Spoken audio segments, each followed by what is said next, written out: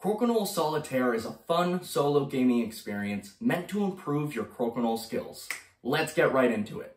Crokinole Solitaire is part of the Crokinole cards kit created by Coulter Hahn. If you want a set, you can go to traceyboards.com and buy yours today. The objective of the game is to clear off all the opponent's discs and then score an open 20. If you do this, you win.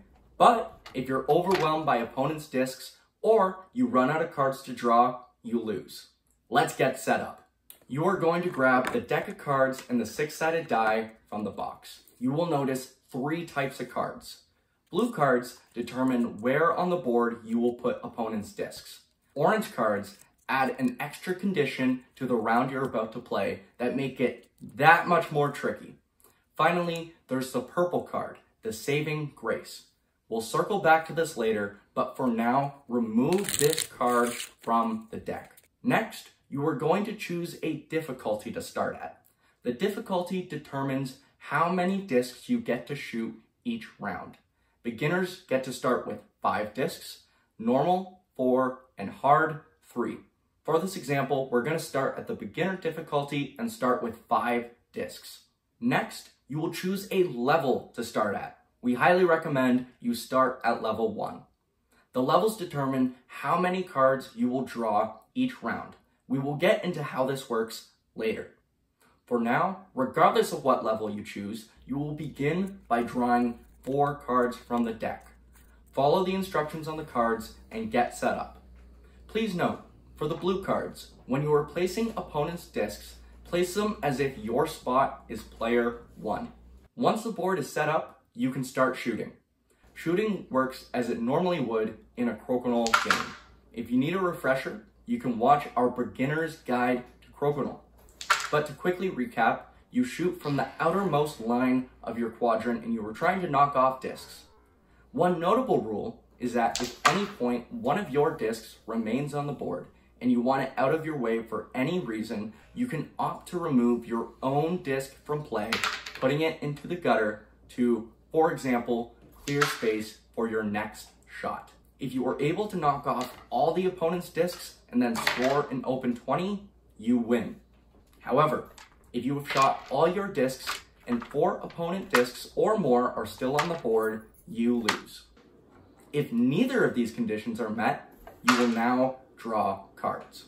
The amount of cards you draw is determined by 2 things. 1 is determined by the level you chose, between level 1 and level 3.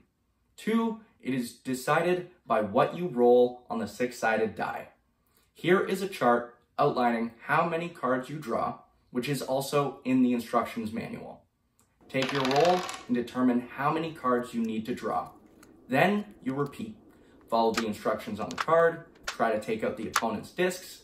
If you do that and score an open 20, you win.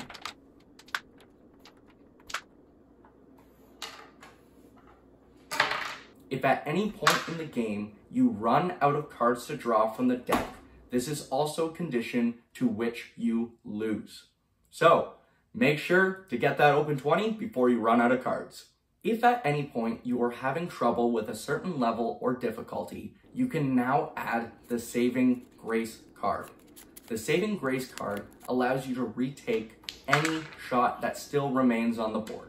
So if you shoot your disc and your disc is still on the board after your shot, you can take it and reshoot it as many times as you like, as long as it doesn't go in the gutter during the shot.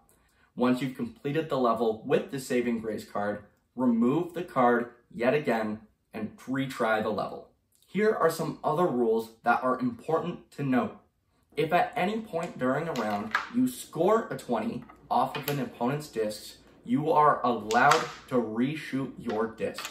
However, if you put one of the opponent's discs in the 20, the round automatically ends. So if on your first shot you drain the opponent's disc and there's still 4 on the board, you lose. If this happens on your last shot and you don't lose, you will add an additional 2 cards to your next draw.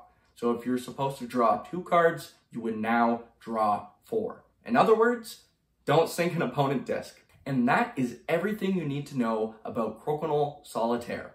Hopefully this game helps you to improve your Crokinole prowess, and we want to know how this helps out. So let us know in the comments both how it helps your skills and how you do in the game in general. If you want to see a demonstration of how this game is played, we will be coming out with a demonstration video very shortly. So make sure to subscribe and stay tuned for that video. As always, happy flicking.